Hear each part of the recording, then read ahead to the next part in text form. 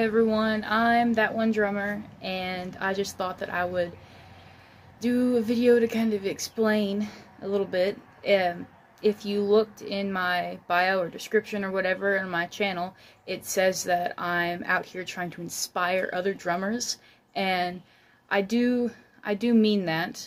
I'm not just any other drummer. I was born with there was an accident whenever I was born, and it ended up in my right arm. I have loss of range of movement. It's not as good. Oh man, I'm really messing up my words here.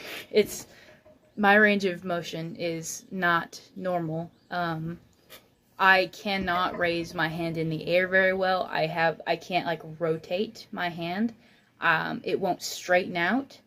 So with me playing drums, I wanted to join band because my mom wanted me to, and after a while I didn't really think I could play any instrument, and then I tried drums and it grew on me. So some things were pretty hard to learn, like doing the drum roll. It took me so long to actually figure out how to do a good one. I was probably beginning of this year actually whenever I was finally able to do a decent one.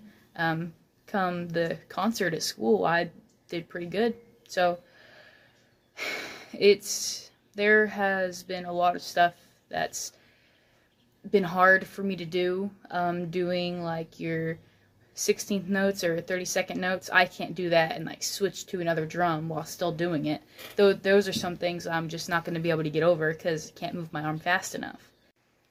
I try to get around it as best I can. Like whenever I was playing Still Into You by Paramore, that required a lot of constant eighth notes on the hi-hat, and I couldn't switch my hands because I'm pretty dominant with my left hand at this point with everything, so I can't switch hands, so I'm doing that constantly. So I just had to keep practicing and practicing with songs that were like that, that required me to play a lot more, just to build up strength. So with something like this, I had to just work around it, find another way to be able to do it, because that song was really fun. It's now my warm-up song. I'm able to play all the way through it.